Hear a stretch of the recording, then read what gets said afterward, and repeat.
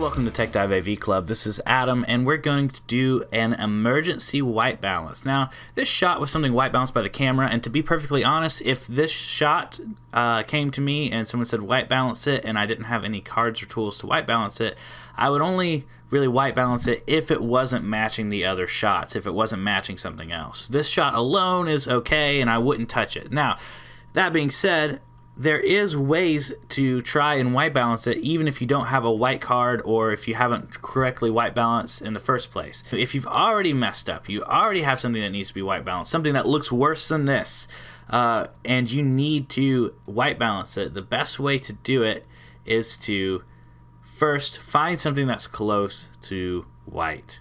So you're going to want to hit this button right here. This will sync your cursor. That way what you create keyframes for will be what you're seeing in your preview window. That's pretty important right now. So I'm going to create this first keyframe. I want it on the white of this microphone. Now, the next thing to do is to make another keyframe and make that a normal one. So that way you can toggle back and forth and see what your white color looks like and what your whole shot looks like. So we're going to go to video effects and scroll down. There is a white balance effect. You can drag that to your clip. Look at this. This doesn't have near the amount of tools that Pro does. This is one of the big differences, but you're gonna have a few tools, something to work with here. So if you go to your white, and you can see it's actually a little blue. It's a touch blue, and that's the problem with this.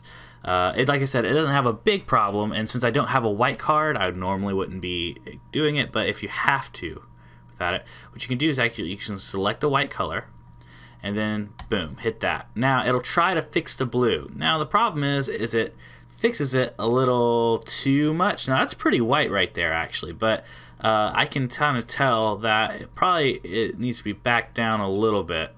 Add a little more blue back to it.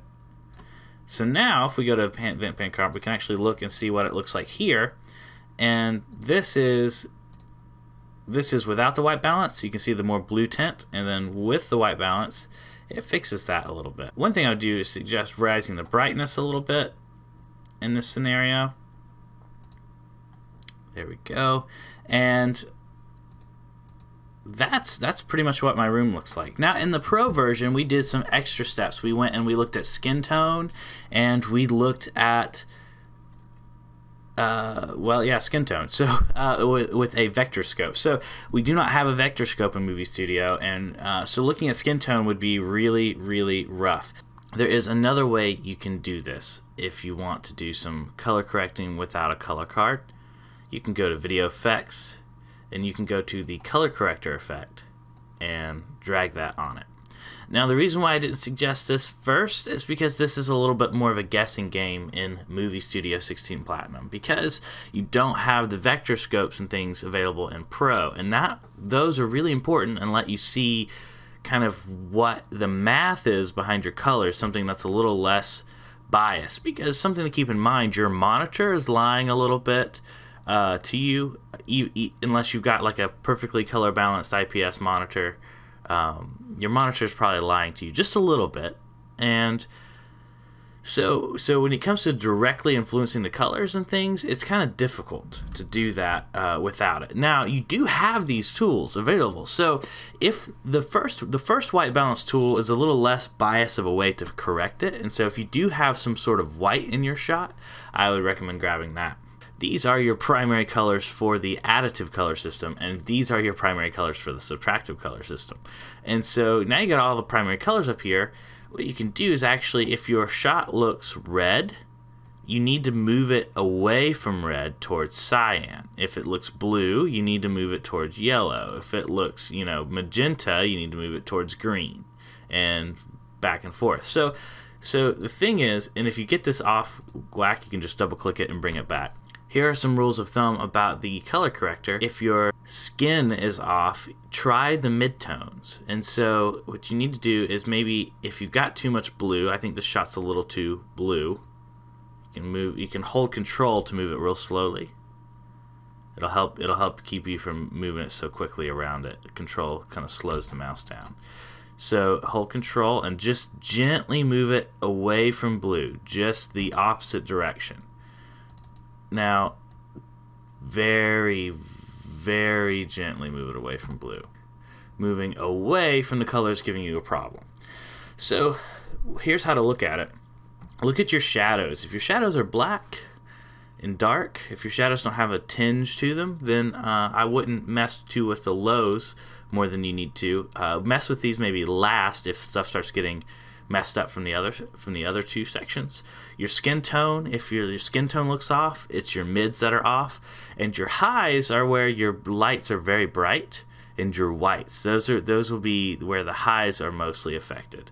And so you can see here that changes different. It doesn't change my skin as much if I move that around. So for this situation, I don't think there's a problem with my highs or my lows. I think the problem's only with my middle, and I know it's a little too blue, and so we moved it a little bit towards yellow, and that tends to fix it. Now notice it's very subtle. It does not take much. If you think your skin tone's off or something, one thing you can do is actually, this is a cheat here, you can go to your video effects, go to black and white, and drop black and white on it. Now, you can actually go to 25% black and white. And what this does is it kind of rolls off some of your sharp color differences here. And this is a great cheap trick to kind of reduce your color problems. If you have no other options, now you have an option.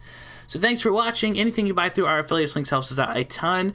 Movie Studio 16 Platinum is something that we're covering more in a Udemy tutorial where we're doing Udemy how to actually edit like an editor. I'm pretty much taking my intro to editing class and I'm moving that into Udemy.